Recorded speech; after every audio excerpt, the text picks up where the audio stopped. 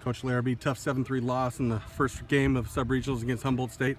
Give me your impressions on the game and what you guys are going to do tomorrow to help rectify situations.